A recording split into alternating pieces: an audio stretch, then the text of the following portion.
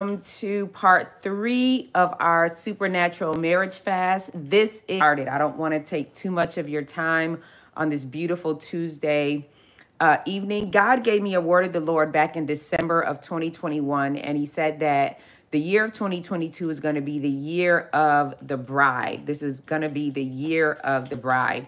But he didn't just say that. He also said in the live that I did that this was also going to be the year of the madman, and there was going to be a lot of oppression on our men. I did not have a real revelation of what God meant by that until maybe just a few weeks ago. And as a matter of fact, I almost didn't even share the madman word of the Lord back in December because it just didn't make sense. How can I have such a strong word about marriages? And I'm the kind of prophet that does not prophesy marriages at all. But then have this complete opposite of madman. I didn't really even know what madman meant at the time, but I released the word nonetheless because it doesn't really require me to understand it for me to release it. And then a few weeks ago, I understood, because isn't it just like the enemy to hear a word that God has given? This is the year of the bride, right? This is not a small thing. This is not a light thing. This is God saying that he's going to do something so supernatural through marriages that there's going to be an explosion of them. Well, isn't it just like the enemy, who knows the true purpose of marriages, whether we understand and know them or not? The devil does. To say, you know what, since this is the year of the bride, I'm going to contend against that word, and I'm going to make all of the men lose their minds this year, right? It just makes sense, because the enemy, according to John 10:10, comes to steal, comes to kill, and comes to destroy. But God came that we may have life and have life more abundantly. And so I have a ministry that God has gifted me called Covered by God. And we all are a fasting and praying ministry. We're also a teaching and prophetic ministry. And we are fasting every single Tuesday, being charged by the Spirit of God to fast every single Tuesday for the rest of this year from 6 a.m. to 3 p.m. We're abstaining from all food from that period of time, drinking water only, to partner with God for this prophetic word, right? Because if God said it, that's what it is. We just have to align with that prophetic word.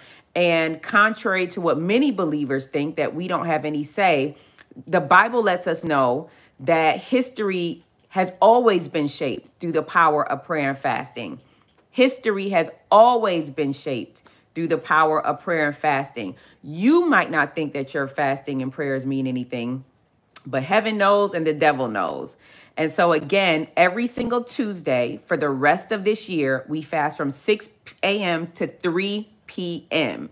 6 a.m. to 3 p.m. This is completely different from our fast that we do we fast every month, also the first 3 days of every month from 6 to 6. This is not that fast. This is a completely different fast with a completely different purpose, with completely different times. We are fasting from 6 a.m. to 3 p.m. every single Tuesday for the rest of this year to partner with God with the prophetic word of this being the year of the bride.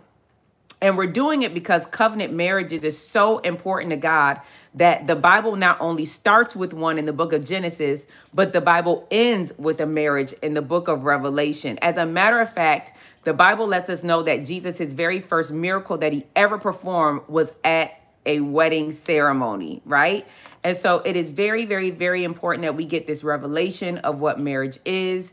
What I do know for sure is that we are now learning what real covenant means and what God intended for marriages. And one of those things I believe God is doing in the year of 2022 with all of us is the power of agreement.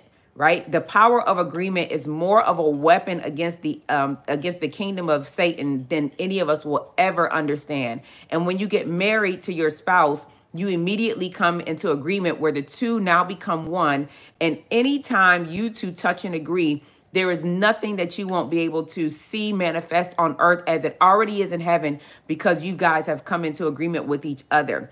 Marriage is also the evidence that a curse has been broken over a land, a territory, or a region. You'll find this in the book of Jeremiah 16, where God cursed this region And he said, proof of this curse is going to be that you're no longer going to hear the voice of the bride. You're no longer going to hear the voice of the bridegroom. You're no longer going to hear the voice of joy or the voice of mirth. So God not only cursed the land, but he said the proof of the proof that I've cursed this land is that you're no longer going to hear wedding celebrations. Isn't that powerful to know that God that the token of a curse was that there was no more marriages? I want you to look at your bloodline right now. And of course, this is not, this is not everybody's testimony, but I want you to look at your bloodline right now. I want you to look at your family bloodline right now, right? Like, are the women married? Are the men married? Is there a heavy string of divorce on your bloodline? Is there a lot of late marriages in your bloodline? Look at your church. Look at your ministry, right? Is there really just a slow, steady stream of marriages, or are there no marriages? Well, you guys, this is indication that a curse is at work. This is very strong indication that a curse is actually at work. I wanted to read something to y'all. Okay. This is indication that a curse is actually at work, right? And then, but here's the thing about God, right? God is such a sovereign God that over in the book of Jeremiah 33, when he redeemed the land, he said this land that was once desolate, so God had cursed it so much that not even an animal could live there. Not even a dog could live there, right? And I want some of you to look at your wombs or those barren places in your life where nothing has survived. Nothing seems like it can grow any life there. Well, he said that this place that was once desolate, this place that was once like no life could live there, not only am I restoring this place back, but I'm restoring it back. And the proof of my restoration on this place is the voice of joy, the voice of gladness, the voice of the bride, the voice of the bridegroom, right? So the token, the evidence, the proof that God is restoring this place back to life again is him bringing back the voice of celebration concerning marriages, which lets us know that marriages is a lot more deeper than we have ever realized. It lets us know that this year that God says is the year of the bride lets us know that when he's restoring marriages back into the kingdom of God, the curse has been broken in our lives and our bloodlines, in specific regions and territories and nations.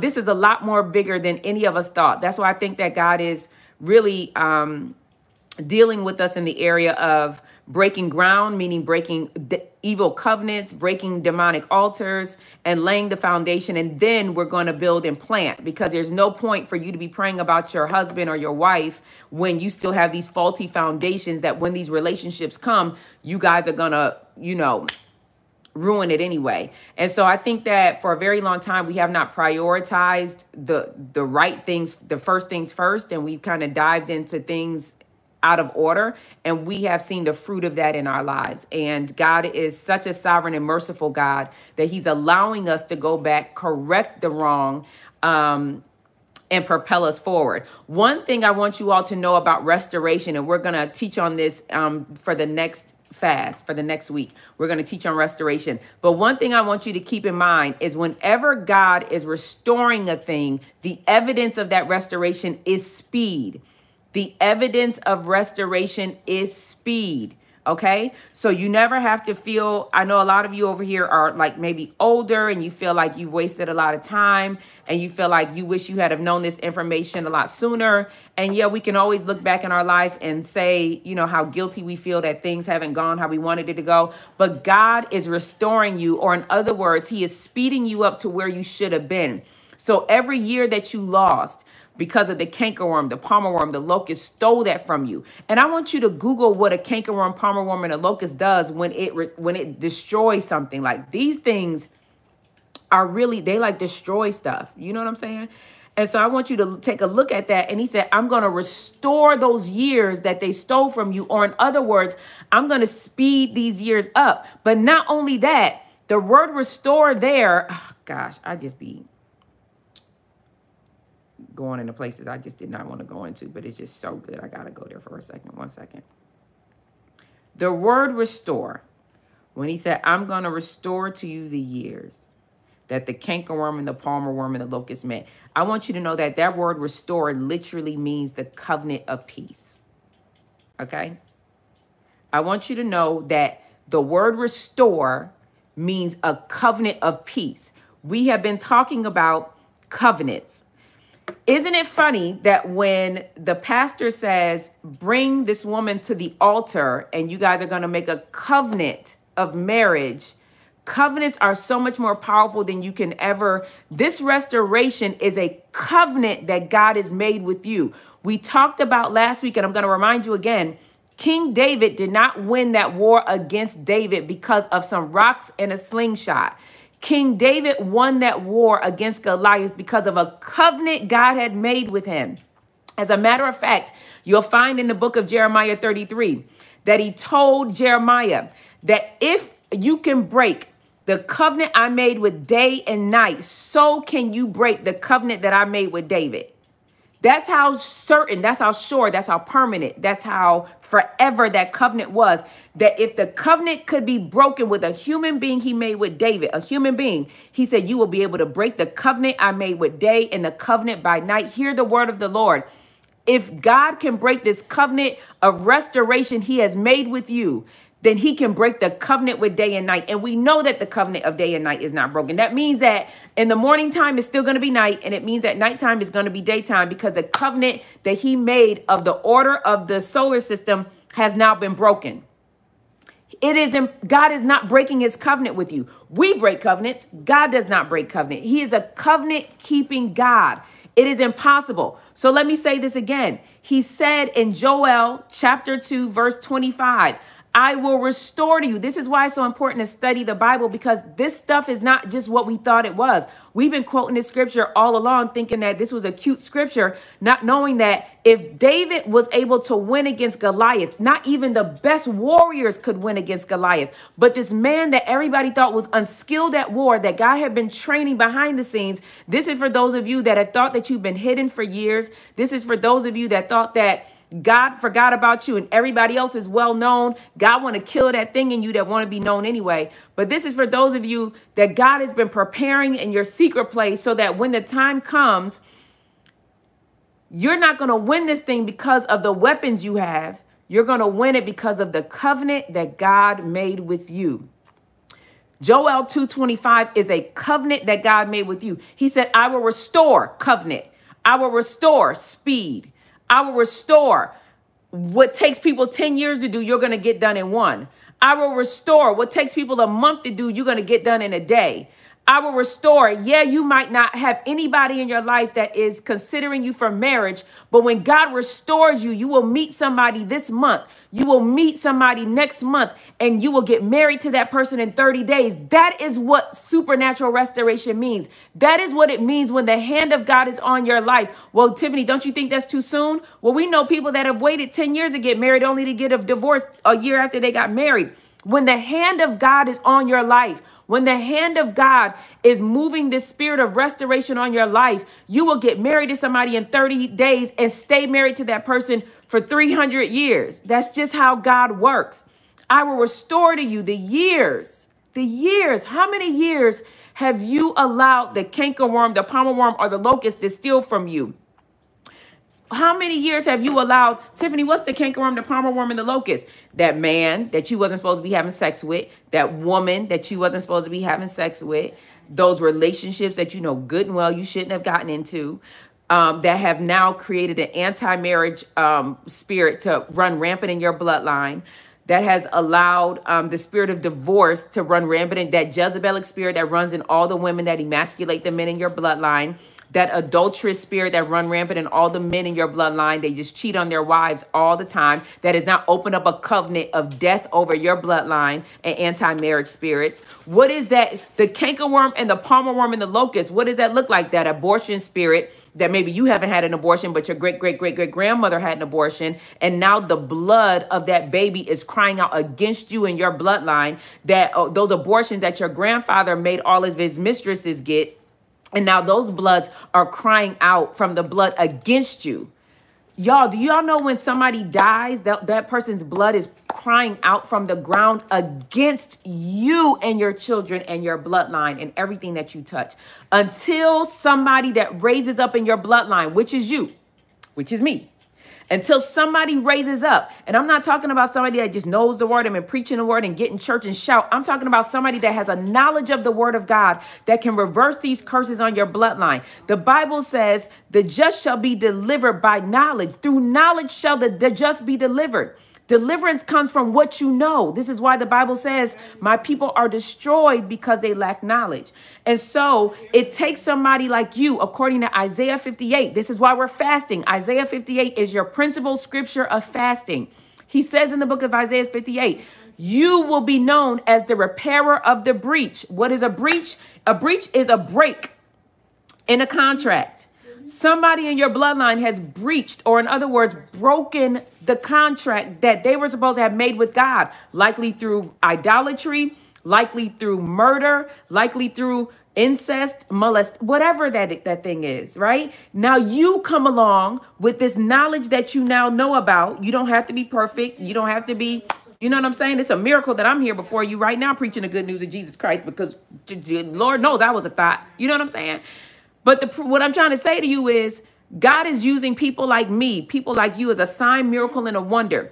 We are people that came from the streets. We are people that came from the hood. We are people that came from not in the church, that study the word of God, that is able to take what we know. And not only am I a repairer of the breach in my bloodline, I'm a repairer of the breach in my generation. This is why many of you are on this live right now, did not come up in church, did not come from a saved family. And now God is teaching you the principles of scripture that you can now take and not just repair your bloodline and your children, but repair your generation. Hear what I am saying to you. We are the generation that will serve God. We are the generation that is putting God back in his rightful place in our life, in our nation. And we are giving God the rule, the reign, and the dominion back over our bloodline. Pop, I'm over here preaching a very good message. Yeah, I know. I hear. Sorry. I will restore to you the years. I will restore to you. Restoration is a covenant that God has made with you. What does that look like, Tiffany? What does that mean? That means that when you're fighting against the enemy and it looks like everything is being delayed and it looks like everything is being hindered, it means that you say, you know what? I'm not actually finna fight against you. I'm going to allow the covenant that God made with me to fight against you, because God is a covenant keeping God. When God makes an oath with you, when he makes a promise with you, when he makes a vow with you, the word keeping means he now has guardianship over that. He has custody over it. He is now watching over it to fight against anything that is fighting against you. He's a covenant keeping God. The word restoration in Joel 2:25 means to be, it means a covenant of peace. I want you to study that. You will also find the covenant of peace in Ezekiel 37, when Ezekiel was sent to, by the Spirit of God, sent to the valley of dry bones, and he was sent to raise up that valley of dry bones. When you get to the bottom of that chapter, you will read about the covenant of peace. God shares with you what that means, right? The covenant of peace also means to live in peace, which means that your marriage that God is restoring, you will not have a marriage like other people's marriages are.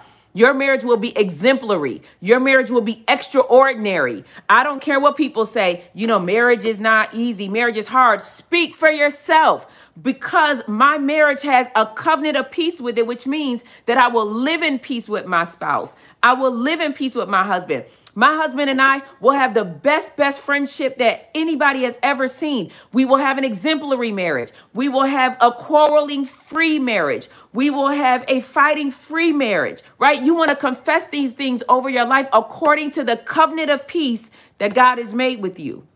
What everybody else's marriage looks like will not be your testimony. Your marriage will be a sign, a miracle, and a wonder. It will be said that you will never argue. It will be said that you and your husband, you and your wife spend all of your time together and want to spend more time together because you are absolutely in love with each other more than anybody has ever seen. God is raising up testimonies in this hour. You will be marked by miracles in your marriage. Testify about that. The word restoration also means to be uninjured. You will not be injured by a polygamous spirit. You won't be injured by any witchcraft or prophetic witchcraft prayers that people throw your way. You won't be injured by any of that stuff because the covenant of restoration that God made with you is on your life. The Bible says that the word restoration also means to make safe. It means to make compensation. It means recompense or reward. It means, y'all can read up on this on your own, but you know what I'm saying? It means all the good things that we need the covenant of peace to mean on our marriage, right? And so, again, marriage means that, you know, the curse has been broken, but I also wanted to show you evidence. So y'all write all this stuff down. You're going to be reading Joel 2:25. You're going to study the covenant peace. You're going to read Ezekiel 37. And the reason I want you to read that is because we're in resurrection month anyway. You need to be studying about the dead coming back to life again. This is what this whole month is about. Jesus's death, burial, and resurrection. He specializes in making dead things come back to life again. It doesn't matter what it looks like, including your love life. This is God's specialty, right? I want you to read that. And then I also want you to read 1 Kings 18, because all the way at the bottom, after prophet Elijah kills and destroys those demonic altars and erects an altar unto God, the Bible says that the hand of the Lord was on Elijah, and he girded up his loins and ran before Ahab to the entrance of Jezreel. I need you to know that when he ran ahead of Ahab was already there. Like Ahab had already started on his journey to Jezreel. Let me see how many days he had been. 1 second. Okay, this was a 14-mile cross-country run that prophet Elijah ran. And the reason why it was supernatural is because Ahab had a head start. So after God had restored him, after the curse was broken, by evidence of the sound of the abundance of rain, the Bible says that the hand of the Lord was upon prophet Elijah. He girded up his loins and he ran before Ahab to the entrance of Jezreel. That is restoration. I prophesy to you today that because you have been faithful to the sacrifice of fasting and prayer, because you have been faithful to the killing of your flesh and laying down every idol before God, that the reward you will get for what you are doing in secret. Remember, when we fast in secret. You're not promoting it on social media. I have to do it, obviously, because this is a corporate fast. You can also let people know about it only for the purpose of inviting them to the fast. But you do not want to be promoting that you are fasting. You don't want to be telling people you are fasting, because God says that that is the only reward that you're going to get. What we want is what we do in private. God rewards us openly. I prophesy to you today that because of your obedience to this marriage fast, because of your faithfulness with partnering with God for this prophetic word to come to pass, God is restoring your marriage. God is restoring your hope. God is restoring your broken heart. And the evidence of this restoration is a speed on your life. I don't care what it looks like right now. Our new season is not seen. It is proclaimed out of our mouth. I'll say it again. Our new season is not seen, it is proclaimed. We are going to prophesy that thing out of our mouth. One thing I love about scripture is it lets us know in the book of Genesis that the Spirit of God, the Holy Ghost, who we meet in the book of Acts, we actually find out in the book of Genesis that the Spirit of God, according to Genesis chapter 2, was brooding over the earth, right? The Holy Ghost was already there, which lets us know that the power and the presence of God was there, but we didn't see anything created until God said, let there be. Hear what I'm saying to you. For those of you that do not think that you need to partner with God to watch things come to pass, for those of you that think that God is just going to do what he wants to do and we are just mere humans and he does not need us to do anything, the Bible says that the Spirit of God brooded over everything, but we didn't see anything created until God spoke and said, let there be, which means that you can house the presence and the power of God and still see nothing created in your life until you speak that thing. So we are partnering with God to make sure that these things come to pass. Again, according to scripture, we see all throughout the Bible where fasting and prayer shifted the course of history, shifted the course of nations, completely stopped whole groups of people from being exterminated and murdered because of evil proclamations and announcements and decrees made by kings. Right? Somebody asked me for the scripture. 1 second. Let me get it for you. This is I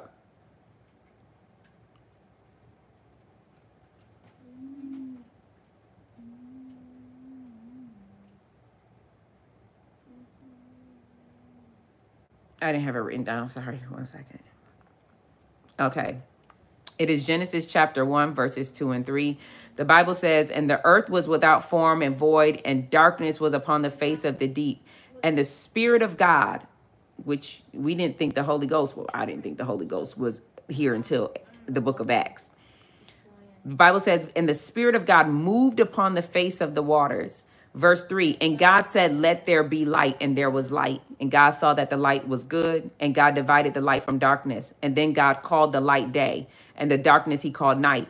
And the evening and the morning were the first day. And then God said, let there be firmament in the midst of waters, and let it divide the waters from the waters.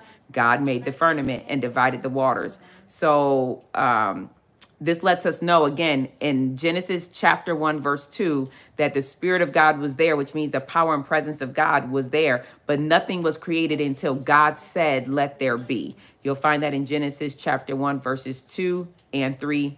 Write that down as well as a part of your learning, okay? I get a few inboxes and people are emailing me, asking me, Tiffany, how do I break curses? How do I destroy altars, etc.? You guys, I want you to go and watch my YouTube video called The Art of War. And then I want you to watch my YouTube called Covenant of Peace. Minister Kevin Ewing has done a fantastic job through the power of the Holy Ghost teaching these lessons. I believe that when you watch these 2 videos this week, you won't have any more questions on how to break curses, how to come out of. And for those of you, and let me just say this because there's so many people that watch my lives, and I do know that we have differing of opinions. Many people have been telling other people, well, there's no such thing as curses. We live under grace. This is false teaching. We do not live under this. This is condemnation. This is not. Okay, and I understand that you feel that way. But this is what I want to tell you, and you can fight against scripture and not against me. In the book of Deuteronomy, right? In the book of Deuteronomy, there is a curse of inflammation. And this is the only example I ever want to give because we can't argue with, none of us can argue with this. I have a whole nother list of proof that I can give you, but we cannot argue that the curse of inflammation, according to the book of Deuteronomy, it literally says it's a curse. That inflammation in the Bible is a curse. If curses did not still exist anymore, why does anybody have inflammation today? If curses do not exist anymore, inflammation should not exist in any believer's body this day and age. If curses did not exist, none of you should have arthritis. None of you should have anything that inflammation in the body could give. None of you should have it. If that is the case, that means that an Old Testament curse is still active today. And there's a reason for that. So instead of fighting me, because whether you live with the curse or not is not my... It has nothing to do with me because I'm over here doing my work. You know what I'm saying? I'm just trying to get you free. But what is the harm of you going in to break these curses? What is the harm of you going in and breaking these curses? What is the harm in it? You see what I'm saying? So again, we are fasting every single Tuesday, all of 2022 from 6 a.m. to 3 p.m. And we pray corporately at 12 p.m. Eastern Standard Time on this YouTube channel. Please, everybody, make sure you subscribe to this YouTube channel. And we are really getting busy breaking ground and laying foundation so that when we build and plant, it's going to be so quick, y'all.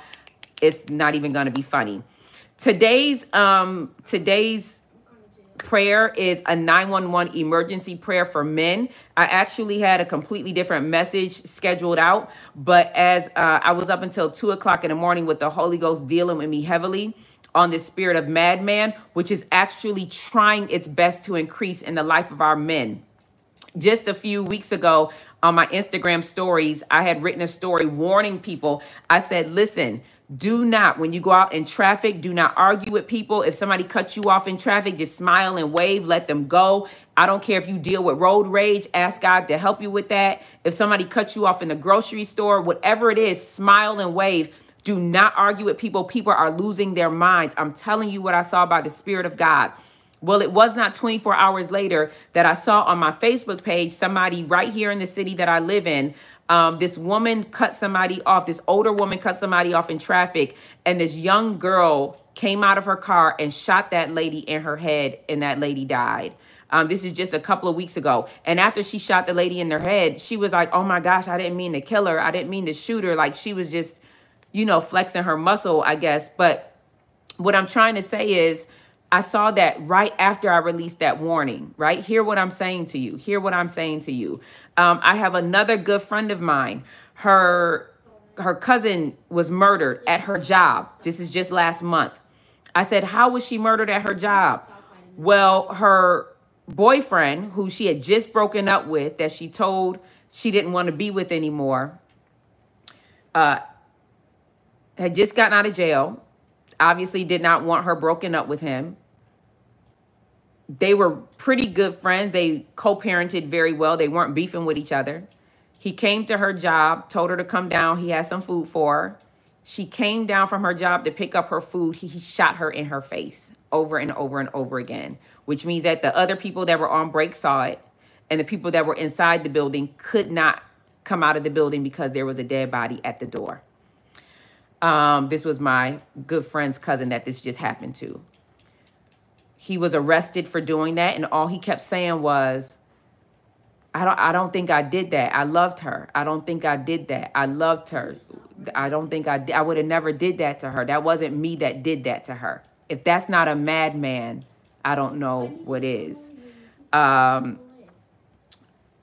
Just back in December, I watched on Facebook, unfortunately, it's actually one of my followers got gunned down by her children's father. He had went and killed his first baby mother, and then he came over to her house. He went live on Facebook, and he killed her live on Facebook, one of my followers back in December. I watched last night a man. I watched his interview last night.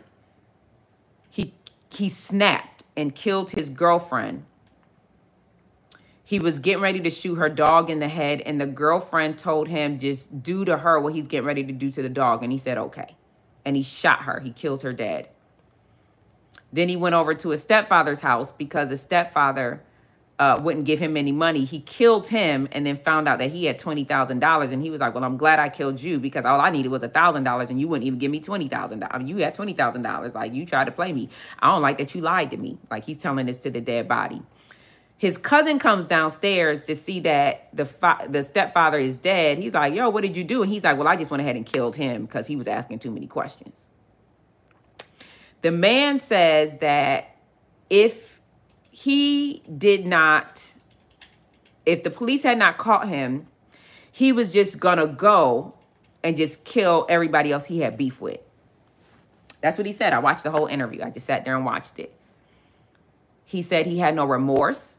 And he said, as a matter of fact, his girlfriend's mother came to the house a day after he killed her. And he said her mother, he said, what kind of mother is that? She didn't even come check on her child. She wouldn't even come in the house to check on her daughter. What kind of mother is that? And I said, that was a mother that had the Holy Ghost, because it was only the Spirit of God that told that mother not to go in that house and check on her daughter because she was next, because that spirit on the inside of that man wanted to kill that mother too. That's why I'm convinced that mother had the Holy Ghost and she didn't go inside the house. And despite that mother, that man set the house on fire and set that woman's daughter on fire. This just happened. He kept saying he snapped. That's the word he kept using. He kept saying that he snapped. Hear me clearly, y'all. We are going to pray that these men snap back. That is what we're going to pray. What I also noticed he said in the interview, since I sat there and watched it all, was that his dad, when he was a little boy, he watched his father shoot his mother multiple times trying to kill her, but his mother didn't die. His father spent 15 years in prison because of that. His mother shot his father, shot his mother multiple times over and over and over again. And his mother survived that, but his father went to jail for for about 15 years. Which means that we know that this is a spirit, obviously. He did not care. He had absolutely no remorse for the death. He was like, it doesn't matter. I don't care about none of this. None of this matters. And the only thing I kept hearing him say over and over again was that he snapped. And so we are going to pray that these men snap back. I want you to go with me to 1 Samuel chapter 16, verse 14. 1 Samuel chapter 16, verse 14. It says, but the Spirit of the Lord departed from Saul, and an evil spirit from the Lord troubled him. And the Spirit of the Lord is departing from these men, and the evil spirit from the Lord is troubling them. Hear what I'm saying to you. For those of you that are like, Tiphani, why is this happening? Because you're going to see this happen to ministers. You're going to see this happen to men and women of God. You're going to try to figure out what is happening. I'm telling you, y'all, don't judge this by appearance. Judge this righteously. Whatever you see from this moment forward, I am warning you by the Spirit of God. Do not think of anything that you see anymore from your carnal mind or from your flesh. I want you to be looking at everything you see from this moment forward from the Spirit of God. The Bible lets us know, don't judge anything according to appearance, but judge according to righteous judgment. As people of God, we are supposed to be judging matters. We are supposed to be judging. I think we just haven't done a real study on bad judging and godly judging. But please do not, if anytime you say out of your mouth, well, I just feel like wrong already. You already are in your flesh. Anytime you say out of your mouth what you feel like because you saw something, because you judged something, because you didn't like what somebody said or how they said it, or you didn't like what you saw, and you come to your own conclusion. Anytime you say out your mouth, well, I just feel like, I want you to know that your flesh is now telling you what you should think. It's a spirit of error likely behind what you've discerned, and it is not God. When the Bible says to judge according to don't judge according to appearance, but judge according to righteous judgment, that means that as soon as we see something with our natural eye, as soon as you start seeing men and women of God killing themselves, because that's what's coming up next. And this is why these people have walked away from God, and God is killing your idols.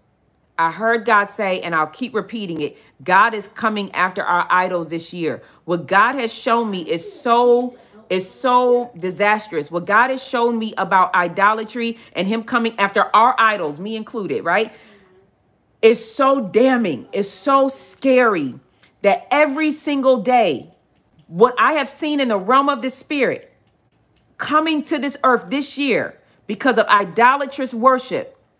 Hear what I am saying to you by the Spirit of God.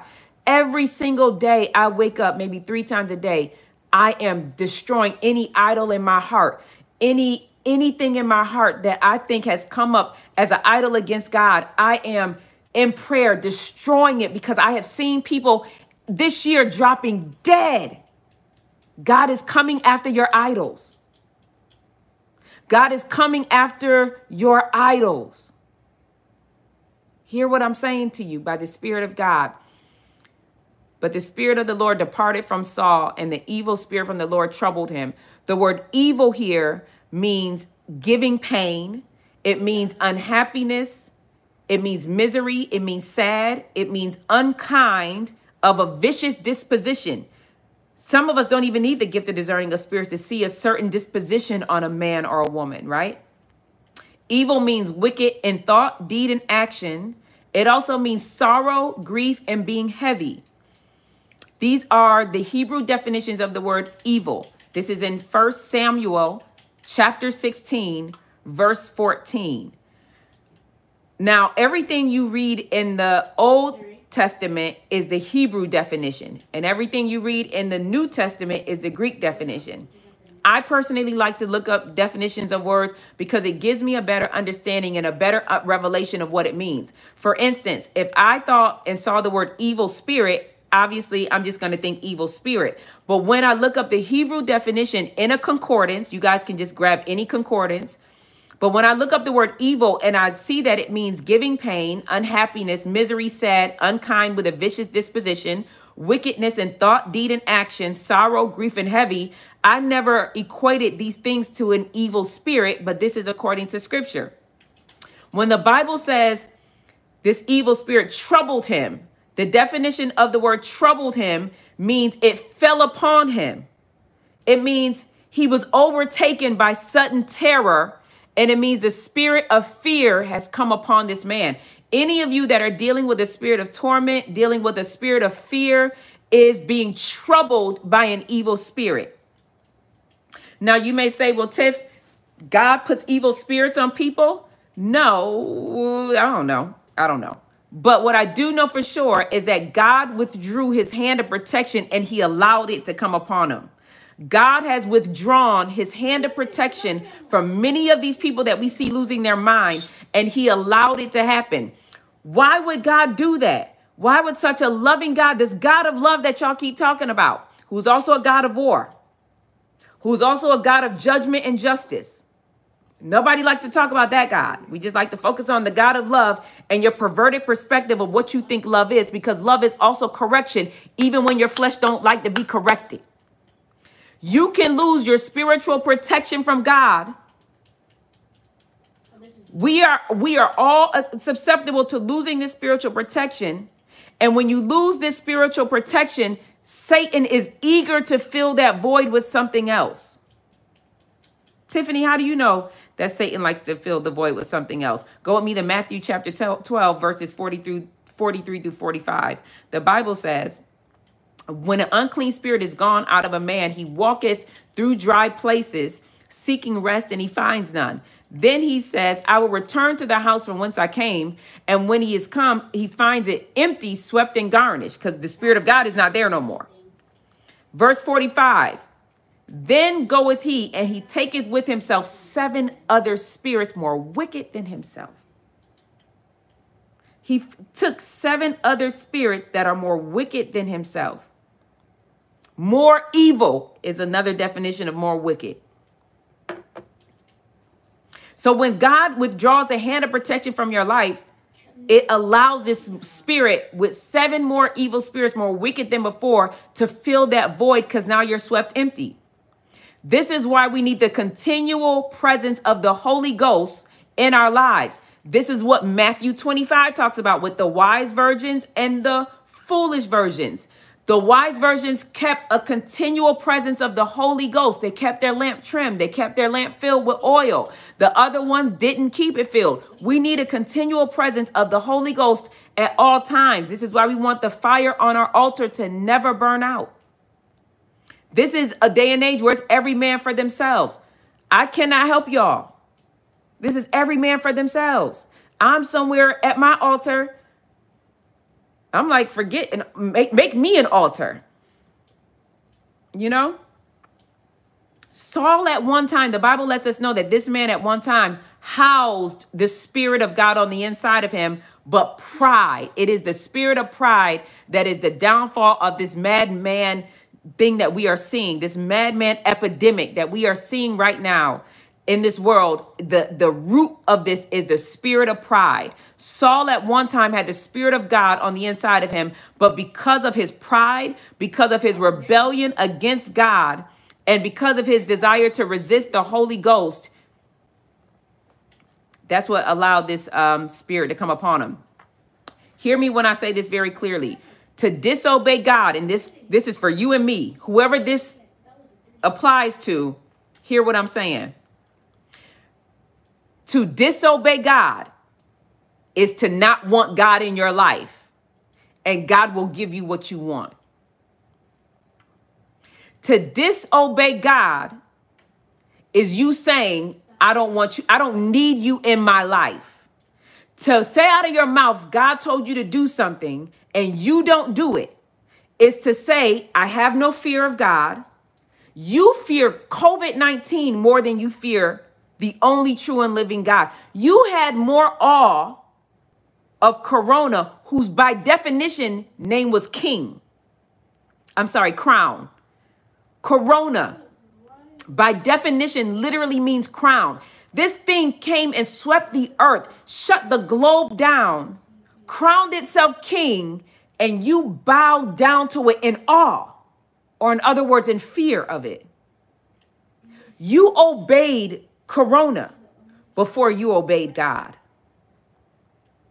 The Bible says, well, I don't know what the Bible says about Corona, but what I know is to disobey God is literally you telling God, I don't need you. I don't need your help. I'm going to do things my way. And God will give you what you want. God will give you what you want. Well, Tiffany, what about delayed disobedience? Well, delayed disobedience is still disobedience. If any of you are in any type of delayed disobedience, God is merciful. God is, I don't preach about a condemning God. I'm just trying to let you know why your life is what it is right now. There's a reason for it. But we have a very merciful God that all you have to do right now after this live is go and repent and say, God, I have been. Do you know the Greek definition of the word disobedience literally means to be a disbeliever in Christ? It literally means to be a disbeliever in Christ. The word disobedient literally means, it broken down, and it's very root form of that word means to be a disbeliever in Christ. That's what you're saying when you disobey God. Many of you think that you'll have more fun when you disobey God. You have it better this way. But what you don't know is when you disobey God, you have opened up the door to this evil spirit troubling you.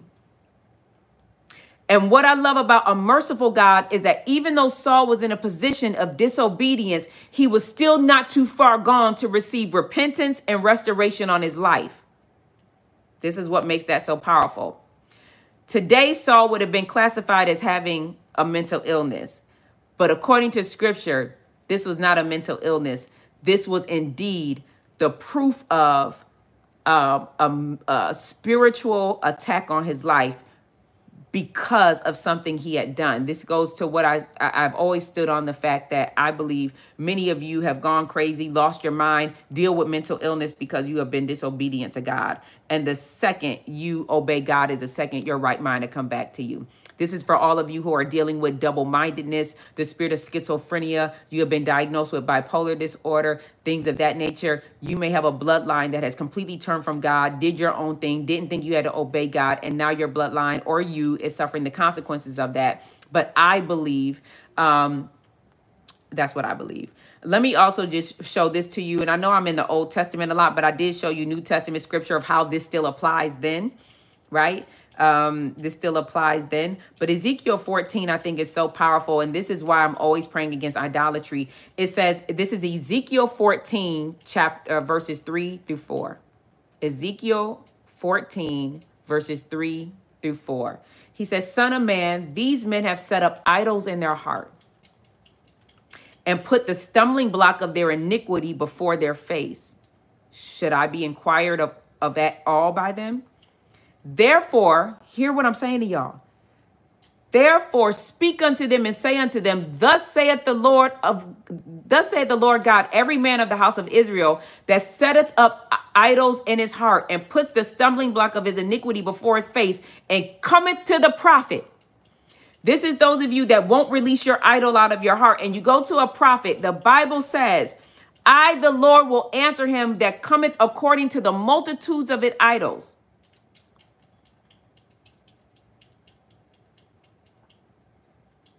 God said, I'm going to answer you according to the multitude. I'm going to give you what you want. That is your punishment. Therefore, I say unto the house of Israel, thus saith the Lord God, repent, Turn yourselves from your idols and turn away your face from all your abominations. So I just want to pray right now. I want to pray right now over our men.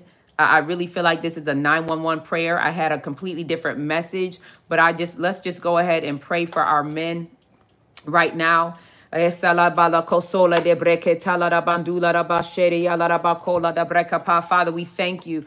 We thank you, Father. We glorify you. You are worthy of all of our praise. We thank you, God, for the people that have joined us in this fast, all on one accord, Father, to contend with the prophetic word that you've given to us. Holy Ghost, have your way in this live. Have your way throughout this fast, Father. I pray, God, that the spirit of the only true and living God is marked by signs, miracles, and wonders in our life. Father, I pray, God, that you are dealing with the enemies of our soul, Father. We pray in the name of Jesus Christ that anything that will be a hindrance to our prayer today, God, you would destroy it by the fire of God. Father, we forgive anybody for anything that they've done to us, God. I want everybody right now to forgive. We don't go into a time of prayer without forgiving. We want to take away any stumbling block of our prayers being hindered or answered. Father, in the name of Jesus, we forgive. You might want to name them. I named all the people I needed to forgive this morning. Father, we forgive everybody for whatever they've done to us. We are understanding now through the revelation knowledge that forgiveness is not a feeling, but forgiveness is a decision that we have made. So, Father, we make a decision to forgive these people for the most atrocious acts that they have done to us, for the most betraying acts that they have done to us, Father. We forgive them by the mercies of God. And, Father, we uproot them out of our hearts, God. Every root of bitterness that have set in our heart because of unforgiveness, all that pain in our backs, God, our shoulders, any pain in the cells of our bodies because of unforgiveness, Father, anything that has now created a rebellious cell that is turned into cancer because of unforgiveness, Father, reverse these curses, reverse this spirit of infirmity, Father. We forgive these people in the name of Jesus Christ, and we release them now we release them, God, by faith back to you in the name of Jesus Christ. And now we ask, Father, that you help us to forgive ourselves. We forgive ourselves, God, for disobeying you. We forgive ourselves for being hypocrites. We forgive ourselves for judging by appearance and not according to righteous judgment, Father. Forgive us, Father, for putting our mouths on people that your hand was on. Forgive us, Father, for judging people and then setting a curse on our lives. Forgive us, Father, for putting our tongue against your people, Father. And now our tongues have been condemned according to Isaiah 54. Father, we ask that you forgive us now in the name of Jesus Christ. And by faith, we receive your forgiveness. We plead the blood of Jesus Christ over this stuff. We declare, Father, that you do not remember it anymore, and neither do we remember it either. Father, I come to you. You gave us a word that this was a year of the madman, and we declare, Father, that these men that belong to us, we are the repairers of the breach. These men that belong to us in our bloodlines, these men that are supposed to take their rightful place back into the kingdom of God.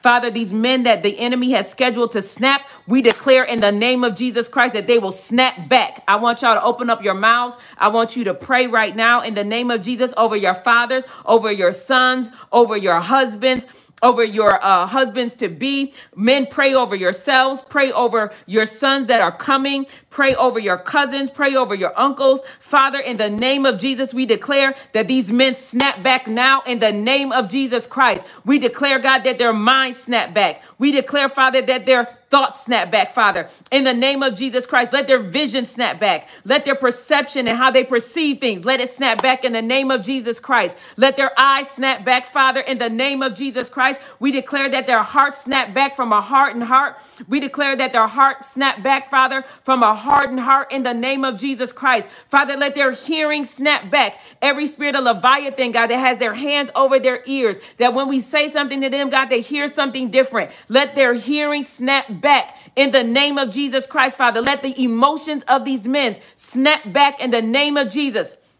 Every emotion of sorrow, every emotion of suicide, God, every emotion of hating women, Father, every emotion of hating the world, every emotion of these men that think that nobody understands them, snap back in the name of Jesus Christ. Father, I command that the will of these men snap back. We declare, Father, that their will now lines up with you, Father. We pray that even right now, as we are praying, that these men have an encounter with you right now, God, in their cars, in their houses, at their jobs, Father, in the airplane, Father, at the airport. Let them have a radical encounter with you right now in the name of Jesus Christ. Let their humility snap back in the name of Jesus Christ. Let every spirit of narcissism in these men die by fire. In the name of Jesus, you have mantled us, Father, to destroy the spirit of narcissists. You have mantled us, God, to destroy the spirit of Leviathan, the king of all pride. We declare that it is destroyed by fire in the name of Jesus Christ. Father, these things cannot live in the presence of God. We declare, Father, that just like Saul, you will, Father, restore them. Well, I don't even know if you restored them. Restore Saul, God. This is how I pray. I don't know if he restores all, but we declare signs, miracles, and wonders. We declare, God, that this is a generation where they say that narcissism cannot be healed. This is the generation that narcissists can be healed. How dare we utter out our mouths, God, that you will not heal narcissism when we are the clay and you are the potter, Father. Who cannot knock this stuff down and rebuild it back up, Father? You are God that will mar this ugly clay and build it back up to what you need it to be, Father. Never again will we speak against what is possible for you, God. You are maker. You are creator, Father. You are author and finisher, oh Lord. If you can't do it, it will not be done. Let this be a token. Let this be evidence, Father. Let this be a sign, miracle, and a wonder. That every man that we see in our lives, because of this fast and prayer, we will see the spirit of narcissism completely destroyed off of this man's life. We will see the spirit of rejection that the spirit of narcissism is rooted from healed in the name of Jesus Christ. Come on, pray over our men. Father, clothe them with the garment of humility in the name of Jesus Christ. Clothe these men with the garment of humility, Father. We destroy the garment of pride. We destroy the garment of haughtiness. We destroy the garment of stubbornness. We destroy the garment of rebellion. We destroy the garment of perversion and lust. We destroy the garment of suicide. We destroy the garment of losing their mind. Father, we set these garments on fire in the name of Jesus Christ. And we declare, Father, that they are mantled. They are garmented, God. They have a new wardrobe of the spirit of humility in the name of Jesus Christ. Whatever you need to do, God, to bring these men down to their knees in humility, God. Tear them down now. Break them down now, God. Every counterfeit wall that they have over them, God, to keep them protected. Every counterfeit angel, God, that is setting on guard over these men to keep them protected. Break it down in the name of Jesus. Lord Jehovah Sabaoth, God of the angel armies, send your angels right now to war against every counterfeit gatekeeper over their hearts right now, Father. Tear it down today in the name of Jesus. Knock those walls down today, Father, in the name of Jesus. Let those walls come crumbling down today in the name of Jesus Christ. Father, I pray, God, no man on this earth, God, is too far that you cannot reach them. Spirit of the living God, let these men have an encounter with you today in the name of Jesus Christ. Not tomorrow, not next week, not next month, Father. Today in the name of Jesus Christ. Come on. Pray over your men. Pray over the men. I cover my son, God, with the blood of Jesus Christ. I cover Pop, Father, in the name of Jesus Christ, from the top of his head to the very soles of his feet. I declare that my son will not struggle with the demons of his father. I declare that my son will not struggle with the demons of my father. But in the name of Jesus, my son has a spirit of purity. My son has the only true and living God living on the inside of him. My son will be marked by generational blessings because I am a repairer of the breach. My son is a great husband to his wife. My son is a great father to his children. My son is a great leader in his community. My son is an accurate prophet and one that is marked by his integrity and good character and wisdom of God. I declare in the name of Jesus Christ that my son will not be marked by a scandal, but my son, God, will be marked by the integrity of the Holy Ghost. I declare over Pop, Father, in the name of Jesus, that he is a mighty man of valor on this earth today, Father, in the name of Jesus Christ. Christ.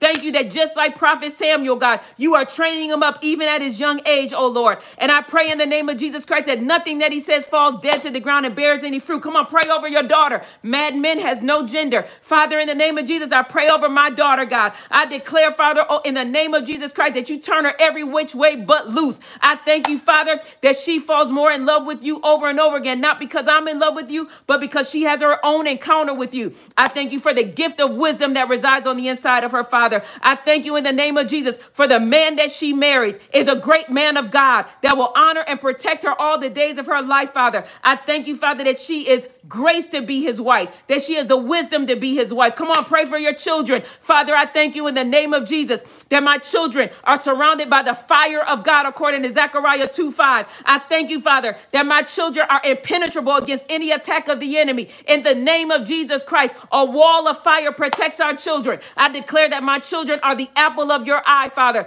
I declare, God, that anything that is trying to be birthed into this world, God, anybody that is pregnant right now with a child in their womb sent by the devil to try to attack my children, let them miscarry now in the name of Jesus Christ. Let that demon baby miscarry now in the name of Jesus Christ. I declare, Father, that my children are protected. The mantle, the covenant, the altar that you have made with us, that we are covered by God. We are covered by God. Come on, pray over your spouse. Father, in the name of Jesus, I cover my husband with the blood of Jesus Christ. I cover my husband, Father. Let the angels of the Lord keep guard over my husband, Father. In the name of Jesus, I rebuke every spirit of perversion. I rebuke every spirit of polygamy. I rebuke every spirit of adultery off of my marriage in the name of Jesus Christ. I thank you, Father, that my husband fears the Lord. I thank you that my husband honors the covenant that you have made with us, Father. I thank you, Father, that my husband is so afraid of you, God, that he literally only wants to do right by me, oh Lord. Father, in the name of Jesus Christ, I thank you, Father, that you are a wall of fire round about my husband. I thank you, Father, that my husband has the wisdom of God. I thank you, Father, that my husband is my king, my priest, and my prophet in the house, and my pastor. I thank you in the name of Jesus that you have given him the wisdom that he needs in this hour. Father, I plead the blood of Jesus over his mind. I plead the blood over his thought process. I plead the blood over his emotions. I plead the blood over how he makes decisions for the family. I plead the blood of Jesus over it, God. I pray in the name of Jesus that you put the right people around my husband. Let the right counsel be around my husband. For you said in the multitude of counsel, oh Lord, there is safety. Father, in the name of Jesus, any soul tie that my husband has to any woman, any soul tie that my husband has to any region, any soul tie that my husband has to any organization, let it break now in the name of Jesus. Any ungodly soul tie that my husband has to any woman, any ungodly organization, any person, God, that is hindering or delaying anything, Father, let that soul tie be broken now in the name of Jesus Christ. And Father, I declare that you will restore his soul according to Psalms 23:3, Father. Restore the soul, the mind, the will, and the emotions of my husband in the name of Jesus Christ. Come on, let's pray against the spirit of suicide. Father, in the name of Jesus, we declare that we declare a ceasefire against the spirit of suicide, Father, in the name of Jesus over our men. We declare a ceasefire, God, over the spirit of suicide, God. We rebuke the spirit of suicide. We command you to be cast into the abyss. We seal you there. We bind you there with the blood of Jesus Christ. Anybody that is suicidal, I want y'all to know, is usually homicidal. Anybody that is suicidal is usually homicidal. So, Father, we declare over ourselves that we are at the right place at the right time, engaged in the right activities. Father, because we are covered by the blood of Jesus, because we are covered by God and the covenant that you made with us. Father, we declare right now in the matchless name of Jesus Christ that we are in the right place at the right time, doing the right things. Whoever is on the way to kill us, whoever is if we're going to the grocery store and there is a madman waiting there, Father, in the name of Jesus Christ, let them repent or face your judgment and justice before they get to us. In the name of Jesus Christ. Come on, pray about, Father, I pray that the blood of Jesus rolls out in front of us like a red carpet, God. I pray, God, that the blood of Jesus rolls out in front of us like a red carpet. I declare, God, that the enemy will not be able to trace or track us in the realm of the spirit or even in the natural. Anybody that is trying to kill you right now that you don't even know about because they have lost their mind. I declare that even in that moment they repent, or in that moment they lose their life in the name of Jesus, but your life will not be touched. I declare in the name of Jesus that there will not be a madman that touches the school of any child you go to. I declare in the name of Jesus that there will not be a madman that touches the daycare of any baby that you own. In the name of Jesus, I declare that there will not be a madman at an airport waiting for you. I declare that there will not be a madman in any country that you go to that is waiting for you. Father, in the name of Jesus, order our steps, oh Lord. Your word says that the steps of a good man are ordered by the Lord. We declare that our steps are ordered, Father. Course correct us, redirect us. If we are on our way somewhere and a madman is waiting for us, redirect our steps, oh Lord, according to Psalms 37:23. In the name of Jesus Christ, the steps of a good man are ordered by the Lord, and he will delight in his way. In the name of Jesus Christ. Father, in this hour, I pray that you would increase our gift of discerning of spirits. Heighten us, God. Strengthen us, Father. Grow it, God. Let us grow in the gift of discerning of spirits, God. Not just in regular discernment, the gift of discerning of spirits. Let us discern a spirit operating behind somebody, Father. If anybody should not have our children, let the gift of discerning of spirits make us so uneasy. Let it vex us so much that we will not hand our children over to somebody because we can't understand what we sense. Father, in the name of Jesus, this is not the day for that. Okay, the next prayer point, let's kill our idols. Go ahead, open up your mouth and kill an idol. Your idol is anything you love more than your obedience to God. Your idol is anything that you love more than your obedience to God. What does that mean? That means that God has promised us marriage. God has said that this is going to be the year of the bride. We should have hope in that, right? You should have high expectation in that. But anytime that promise or that hope has turned into a golden calf and you now start worrying about it, you have now turned that thing into idolatry. Worship is worship to the devil. Worry is actually worship to the devil. Worry is worship to the devil.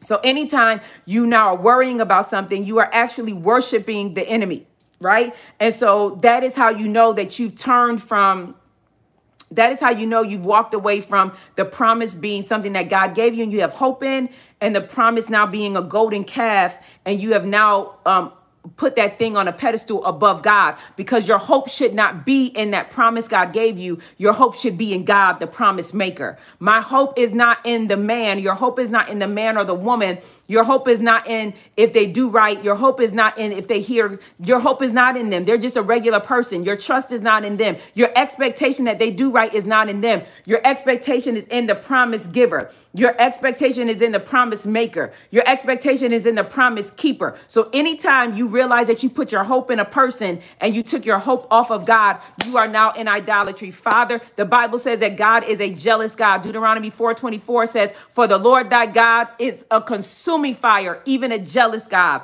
The Bible says in Exodus 34:14, for thou shalt worship no other God, lowercase g, for the Lord whose name is jealous is a jealous God. This lets us know that God is a jealous God. Father, in the name of Jesus Christ, we repent for the spirit of idolatry. We repent for being an idolatrous people, Father. We repent, God, for serving other gods. We repent, Father. We ask that you forgive us for spiritual adultery. We repent, Father, for wherever we walked away from you. We repent, God, for wherever we walked away from you, our bridegroom, and decided to serve another God, whether that was in the area of a man or a woman or a job or ministry, God, in any type of way, any area of our life, God, that we have allowed it to be prioritized over you, God. We ask that you forgive us. Open up your mouth and begin to repent for idolatry, God. We repent for idolatry, Father. I pray in the name of Jesus Christ, everybody under the sound of my voice, God, that you would increase them in a higher level of conviction. We heard the word of the Lord that you said that you are coming after our idols today, and people will begin to drop dead. Father, in the name of Jesus, I pray that you would put us in a prophetic Goshen, that it will not touch us, Father. I pray, Father, that we will be every single day, we will be conscious to not make anything an idol. We will be conscious not to make any promise that you gave to us an idol. We will be conscious not to make the thing that has manifested in the beautiful gift that you've given us an idol, Father. In the name of Jesus Christ, we repent for idolatry, God. We pray that the spirit of idolatry is uprooted out of our hearts, out of our bloodlines. Father, we We uproot any altar, God, that was erected to any idol. We destroy it by fire in the name of Jesus Christ. And Father, we declare right now over our life that every idol is dead. Every idol is broken. Come on, kill it. Anything that's become an idol, put it on the altar, kill it dead. Any desire that you wanted that's become an idol, kill it dead, Father. Anything that we have made an idol that has become an enemy against you, Father, kill it. Kill it now in the name of Jesus. I'd rather you kill it than you kill me. Kill it now, Father, in the name of Jesus Christ. Kill it now, Father. Kill it now, Father. Kill it now in the name of Jesus Christ. I know, God, that when I get it back together, come on, speak to him. I know now when we get it back together, God, you are more than willing to resurrect this thing, God, because you specialize in resurrecting the dead back to life again. But Father, if anything in my life, anything in our life, God, has become an idol to you, Father, destroy it now in the name of Jesus for the sake of my soul, Father. Anything, lay it at the altar. Come on, lay it at the altar. Anything that's become an idol, Father, destroy it out of our lives right now in the name of Jesus Christ. And we know, Father, that anything that we kill as a sacrifice on this altar, Father, you are more than willing to resurrect in your timing when you see fit, God, when you know that this thing will not be an enemy against you and we will not become enemies against you for our bloodline. Thank you for the mercy of even showing us that we needed to repent for it. Thank you for the mercy of giving us another day to repent for it. And we thank you, Father, that we stop today with a clean slate with you. In the name of Jesus Christ. And we declare, we make a vow to you today that we will worship before we worry. We make a vow to you today that we will worship before we worry. And I just want to thank God for being author and finisher of our faith. God is a beautiful God. What I love about God being the author and the finisher of our faith, which means is if God has given you a promise, y'all, if God has given you a promise, God is not, we start things and don't finish them. Like we're very like that. But that's not how God is. God doesn't start things that he doesn't finish.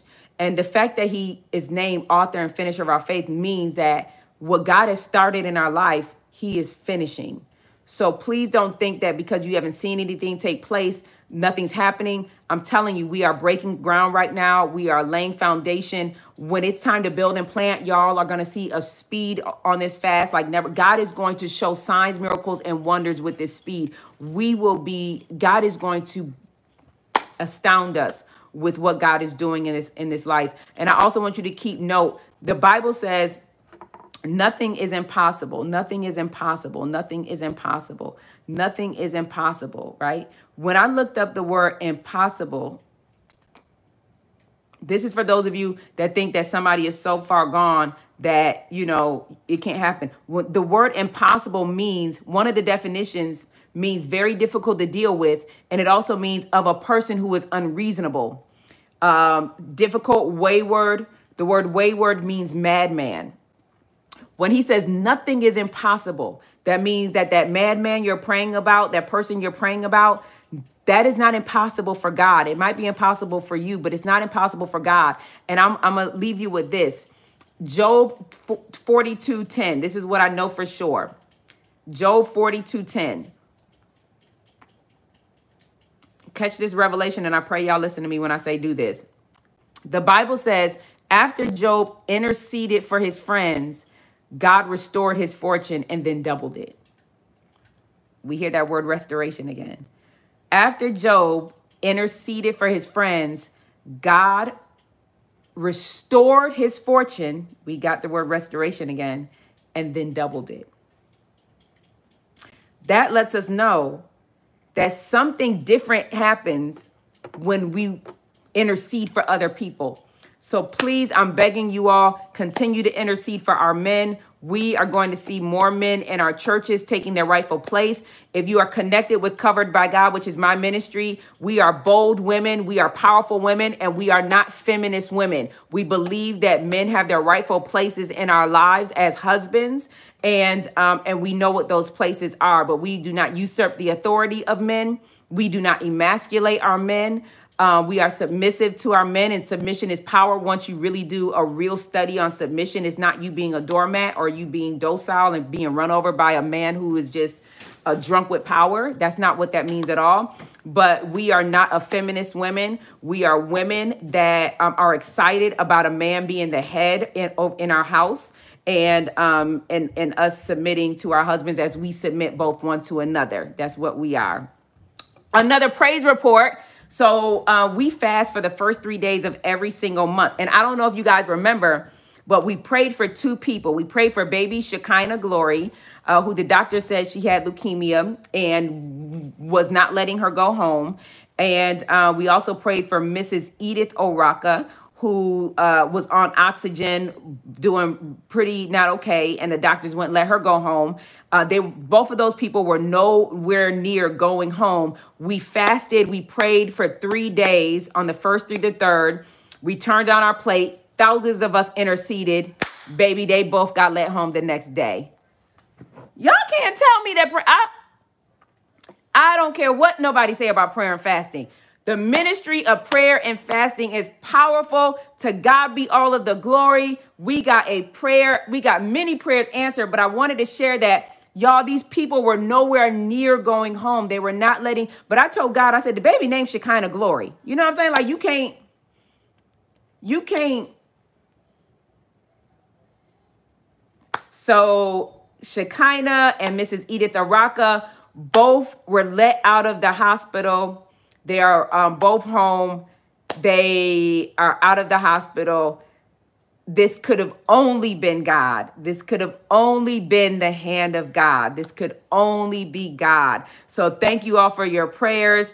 And let me leave you with this really quickly, because I want to leave you with, like, you know, I'm sure you got a lot of homework assignments with the scriptures I gave, but I want to leave you with what your strategy is next, right? This is your strategy. Jeremiah 33, verses 11, he says, I'm going to restore this. I'm going to restore your bloodline back to you. I'm going to restore your life. I'm going to restore your family back, right?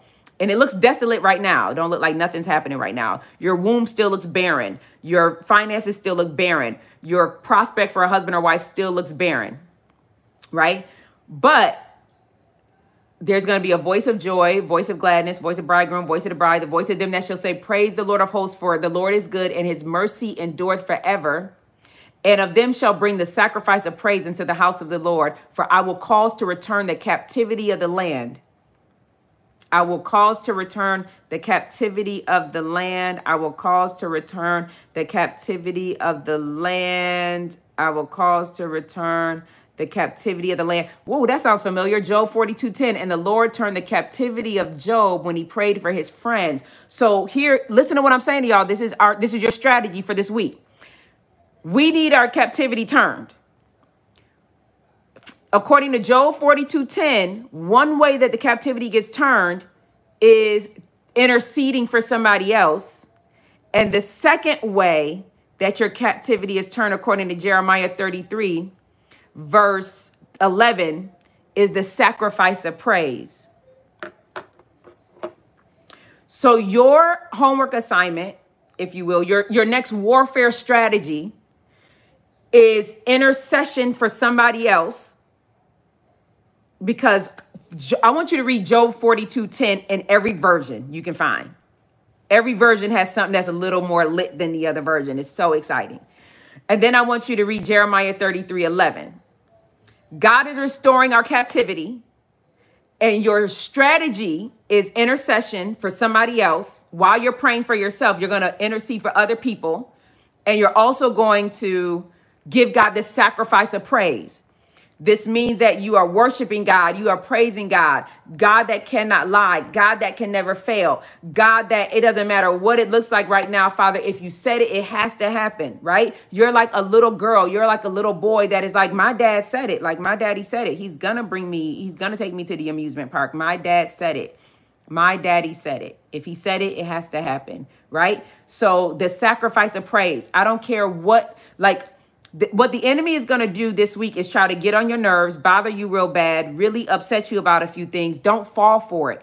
Do not fall for it. Don't fall for it. Don't fall for it. Don't fall for it. I want you to see it with your spiritual eye and say, you know what? I know exactly what this is. I'm not wrestling up against flesh and blood. I'm fighting against a spirit. Don't even let the spirit bother you, because that's when you know your breakthrough is right around the corner. Some of you are like, Tiffany, I started fasting and all hell is breaking loose. Let me say this to you and listen to me carefully. All hell was already breaking loose. You couldn't see it because you were looking at everything with your natural eye.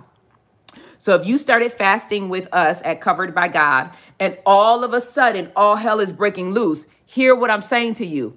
All hell has always been breaking loose. God has just opened up your spiritual eyes that was blinded, and now you can see what the enemy was doing. And now because you can see it, you're able to say, oh, I didn't know that's going. I didn't know that was going. I didn't know that was going on. Let me break this stuff in prayer and fasting. Let me destroy this stuff in prayer and fasting. Let me kill this stuff in prayer and fasting. That is what you're doing. You see what I'm saying? This stuff didn't just pop up. It was already there. It was lying dormant. And because you're fasting, and what fasting does is it brings up to the top everything that's wrong with you. This is why when people start fasting, maybe their face breaks out, your tongue turns white, maybe you have body odor, like you feel dizzy, you feel nauseous. Why? Because your body is going through a healing crisis. And so all of these toxic things in your system that was lying dormant, waiting for 5 years from now to create disease in your body, God is like, because you decided to fast, what I'm going to do is I'm going to make this stuff that was rooted in your body to create disease, I'm going to make it come up now. So that nauseousness you feel, the dizziness you feel, the headaches, the migraines you're having, the breaking out of your face, your body odor and all of that. Y'all, that is sign that something was in your body trying to kill you 10 years from now. And because you decided to sacrifice, because you decided to pray and fast, God is literally making that stuff come up to the top so that it can be dealt with. Fasting is so powerful for your body. It is literally God's natural surgery system for your body without having to go under the knife. And so I love you all. I hope I didn't forget anything. Please go, I don't know, follow me on Instagram. I guess that's what I'll tell you to do. Follow me on Instagram at Tiphani Montgomery. And please make sure you subscribe to my YouTube channel. Subscribe to my YouTube channel. Subscribe to my YouTube channel. What I'm going to post next, I'll do it tomorrow. Many of you have had an abortion. And if you had an abortion, you made a covenant, a demonic covenant with a demon named Moloch. You made a demonic covenant with a demon named Moloch. Give me 1 second. Pop. Subscribe with post notifications so you never miss our videos. Oh, thank you, because you're the YouTube guru. Tell them one more time, Pop, please. Like I said, subscribe to her YouTube channel with post notifications to get every single upload she makes. Thank you. I'm so glad you knew that, YouTube guru. I'm just literally showing on the stairs. Oh, well, thank you. I'm so glad that the Holy Ghost told you to remind everybody that. That's so good. But when you have an abortion and that blood is shed, you make a covenant with a demon named Moloch. And that is why your life is what it is. It's literally, you open up the door to the spirit of death over your life. But because we serve a gracious, merciful God, you can pray, you can destroy that you can destroy that covenant, you can break that covenant, and you can be free from that covenant. So I do have a video on that, and I will post it, I would say tonight, but I have to teach a class tonight.